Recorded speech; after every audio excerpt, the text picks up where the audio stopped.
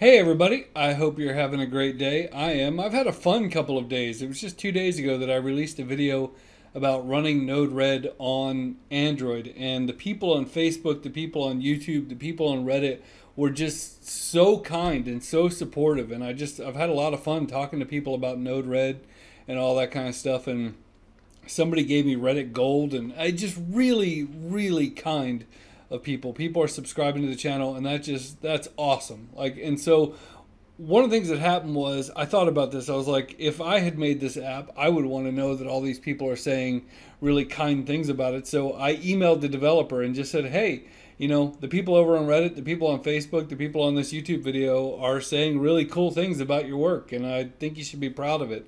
And so he was really cool. He emailed me back and told me that he's just really appreciative, and he had seen the traffic and all that kind of stuff. And then just kind of at the end of the email, he dropped a little bomb on me. He said, oh, by the way, did you know that we make Node-RED for the Fire Stick? And I was like, oh goodness, my day tomorrow is spent. And so on Prime Day, I bought 2 of these Fire Sticks for 15 bucks a piece. And so 5:30 in the morning, I come trekking back to my office and I hook up the Fire Stick.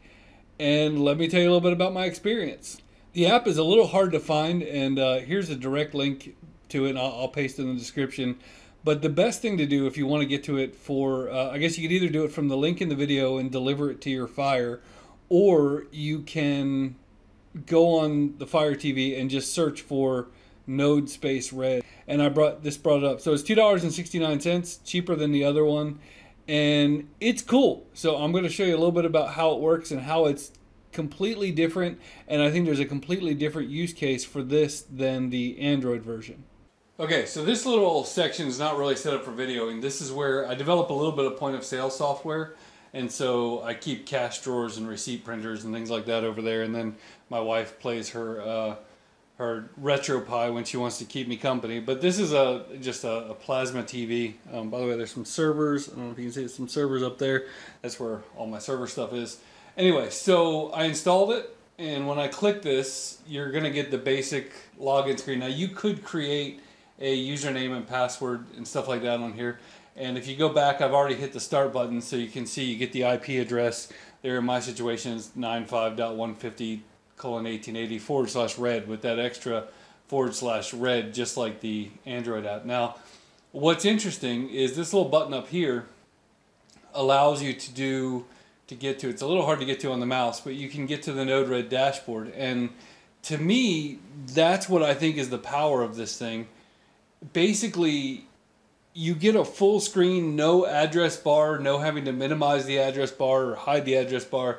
You get this full screen display, and I think this thing is really best suited as kind of a standalone node-red dashboard kiosk. And so we're going to go look at the interface and just see how it looks. Okay, so jumping back over here to Node-RED, it's a pretty typical Node-RED install with a few extra goodies on there. And I would say that there's 2 things you need to know. One is you can't use the palette manager, just like you can't use it on Android. And so you're not going to be able to just install whatever nodes you want to use. So whatever nodes you have for your $2.69, they're the nodes you have. So you should probably make sure that they're good enough for you.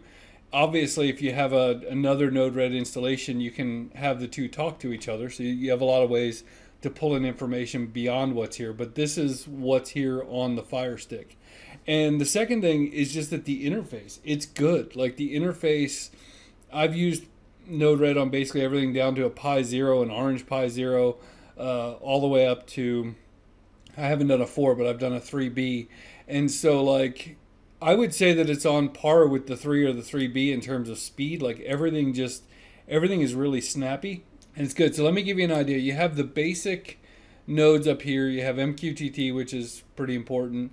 You have your basic ones that come with it, and then the only thing that looks like it's added is cast, to be able to cast something. I haven't played with that.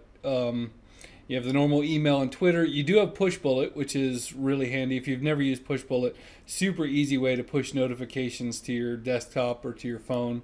Dropbox, haven't really used that. and your analysis ones that are always here.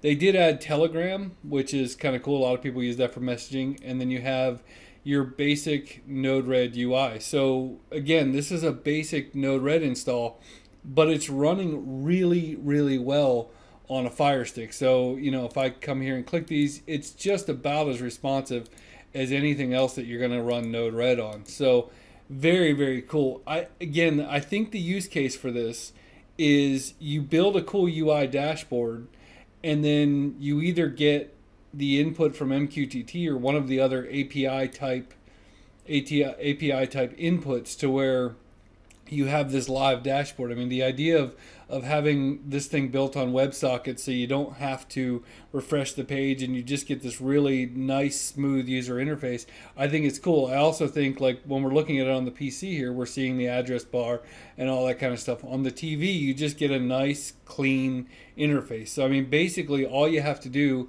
is install the app, click the keep awake thing, which is a little tricky with the remote. In fact, it might be easier to do with a Bluetooth mouse or something like that. But you can add a username and password so that nobody can get to the interface and all this stuff. And it's really cool. Like it's definitely a niche thing. But the fact that you can buy a Fire Stick for, you know, $15 to $40, and it's self-contained. If you go buy a Raspberry Pi, you need to buy a power supply, you need to buy an SD card, you need to worry about the SD card getting corrupted. You know, then you still need to install the stuff and all that. Where with this, it is pretty plug and play. I mean, really, you know, it took me 5 minutes from the time that I actually got through the setup of the Fire Stick to the time that it was actually running. And so, yeah, the only difference is if you're trying to access the UI on a browser, you need to do /API UI, which you can actually get to it right here.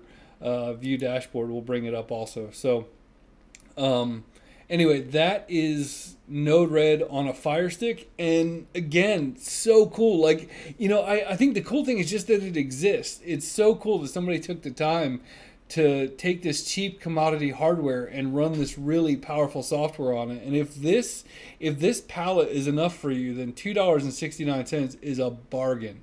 So have a great day, and thanks for watching, thanks for subscribing, and thanks for being so kind.